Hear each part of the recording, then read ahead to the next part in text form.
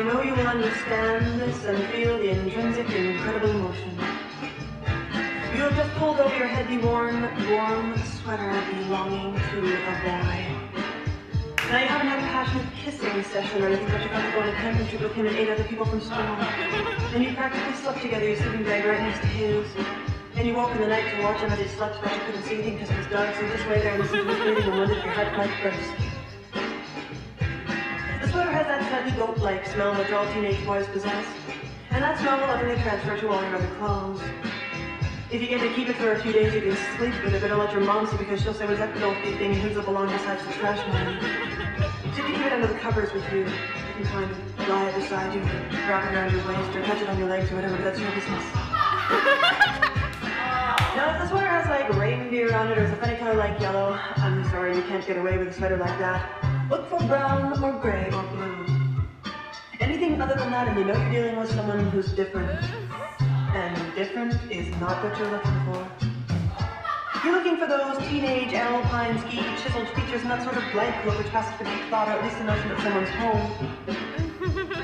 You're looking for the boy of your dreams who is the same boy in the dreams of all of your friends.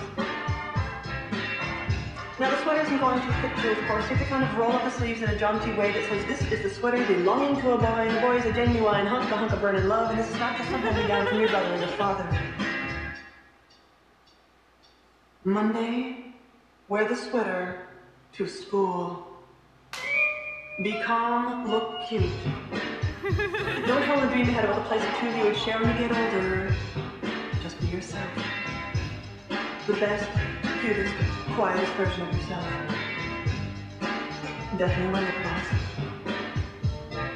He looks at you, and he looks away, and then he walks away, and the smell of the sweater hits you again suddenly like H-scent gloriola, and you get a note passed to you by a girl in history that says he needs his sweater back. He forgot to put it on in the tent on Saturday, and he's been looking for it.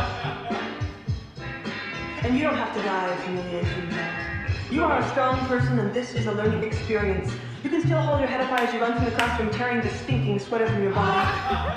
You look at that sweater carefully, and you realize that love made you temporarily blind. You got a secret now, honey, and though you would never sink as low as him, you could blab it all over the school if you wanted. The label in that sweater said 100%